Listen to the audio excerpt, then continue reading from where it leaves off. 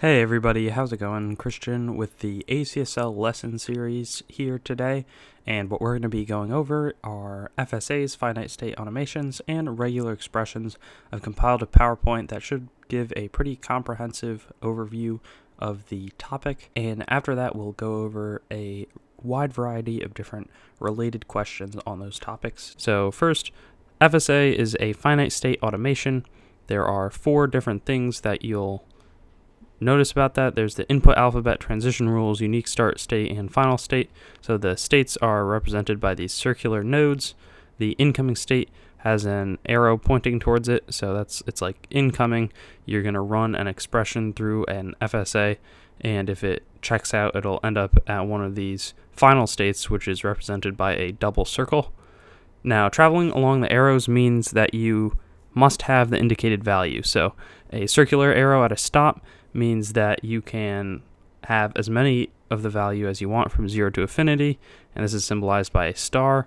And a split FSA, shown over here, means that either of the paths can be traversed to get to the final state, which again is that double circle, and that's going to be symbolized by U. So for a little review of this, you start here, there's no requirement to get to the first node. To get to the second one, you'll need to have an A in the expression. The B star just means that there can be 0 B's, 1 B, or as many B's as you want. It goes to infinity, and then there's another required C before you get to the end result. And then here, again, the union is you can either go AC to get to the final or BC. You can represent this either over here by this union, ACU, BC, or since both of them end with a C, it would also be appropriate to just say A union B and then C. So for some need-to-know symbols, again, we've covered most of this. The union is A or B. A star is A from 0 to infinite, or infinity times. And then the null string is the only thing that's new here. So a lambda symbol, I think that's what it is. That just means nothing is contained. So over here for a review, this would be a regular expression, and that would mean, you need an A to start, then a B, then any number of A's, so that could be 0 or infinity, and then either an A or a B to close the string out. So for a basic problem, find the simplified regular expression for the following FSA.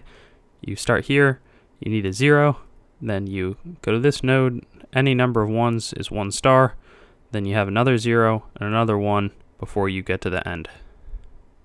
Here we've got, given the following regular expression, which is 1 star, 0, 1, and then parentheses 0, 1 star, so that means 0, 1 repeated as many times as possible, and then it closes out with 1, 1, 0, 0 star. So which of the following strings match that pattern? And A will simply not work because it requires 2 zeros to start, and this, you can have 0 1s in the beginning, but then you need a required 0 and a required 1, so that double 0 won't work. B will match if you remove all of the asterisks or the stars. It simply reads 1 0 1 0 1 1 1 0 0, so that's an easy way of determining that B works. So for C, it's not going to match, and it's a little bit of a complicated explanation, but there's a requirement of at least 3 1s in a row, and this can be seen, if you ignore this, it'll be a required 1, a required 1, and a required 1. And if you do use that infinite number of zeros, there will be a 1 at the end of those, 0 1s, and then a required 1 and a required 1. So there's 3 required. There's not that in C, nor is there in D. And then finally, you can look at E. And if you take out all of the asterisks, the optional things, just becomes 0 1 1 1 0, matches E, and that means that B and E will work. Here we have list all the following FSAs representing 1 star, 0, 1 star, 0. A is going to work. It's very simple. 1 star, then 0, then a 1 star, then a 0. B is going to fail because the 1 is only able to be repeated once, and you need that option twice here. C, there is a mandatory 1, and that's not found here, so that's simply off the list. And then D also fails because at the end it allows unlimited zeros, so that just simply does not match this required one. Next up, we've got which, if any, of the following regular expressions are equivalent to each other. So is A equal to B, C, D, or E? Is B equal to C, D, or E along those lines. So we can cross out B because it requires an A at the end, whereas here you could end with a B star. Here there's some expression that ends with a B star, same here. And then this is a whole different case that's also not going to be equivalent to anything because you could put in a 0 on null string and it would still work. It's just any number of A's, any number of B's, or none. So now we're going to be comparing A, C, and D. And C and D are going to be distinctly different from each other because, as you can see in this third potential thing that's a union, it's going to be one allows any number of B's and the other only allows one or requires it. So now the possibilities are A and D or A and C. To do that, we should break down A.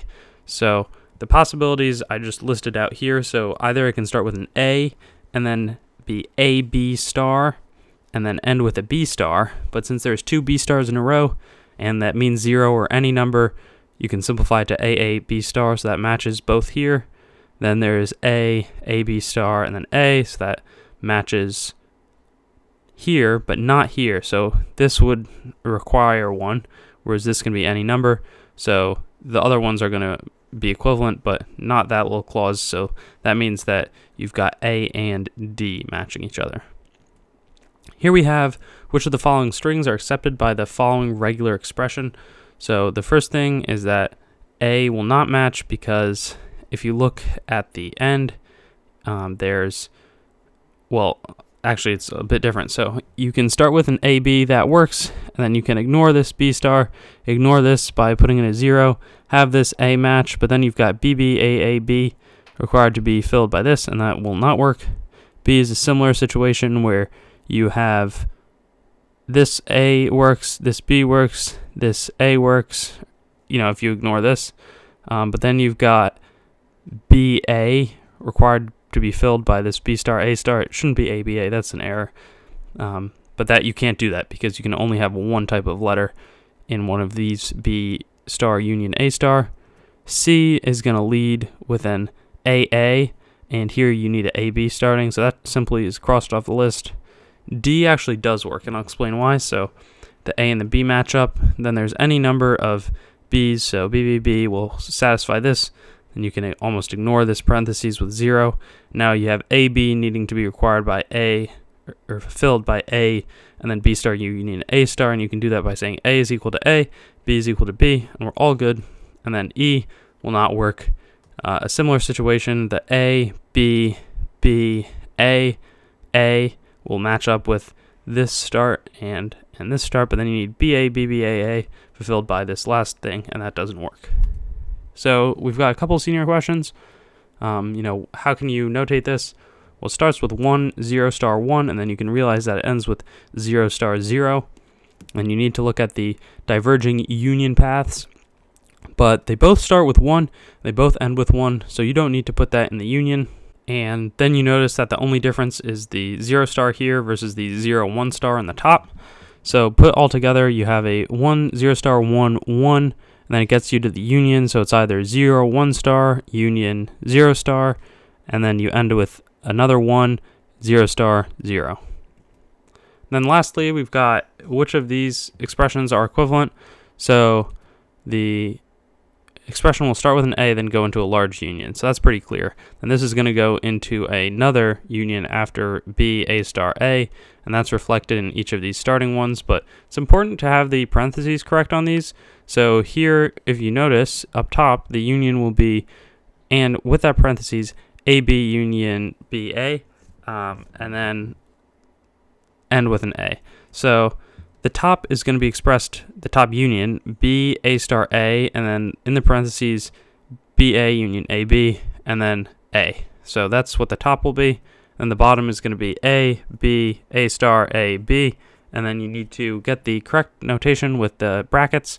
So it's going to be C because it's BA star A, union of BA and ABA, and that'll be in a union with ABA star AB. So that simply works. So thanks for watching the presentation, and do some more practice problems if you're going to be doing this before a test, but this is a pretty thorough explanation, a lot of different scenarios, so I hope that you enjoyed.